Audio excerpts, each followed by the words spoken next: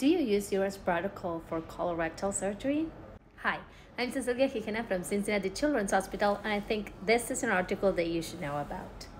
This is a meta-analysis that wanted to see the effects of the ERAS protocol in pediatric colorectal surgery. And what did they find? They had 10 studies with 1,298 patients. And what they find is that patients that had ERAS protocols around the colorectal surgery had less length of stay, less opioid use, less hospital cost.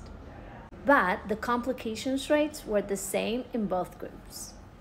Let us know what you think and stay tuned for more articles that you should know about.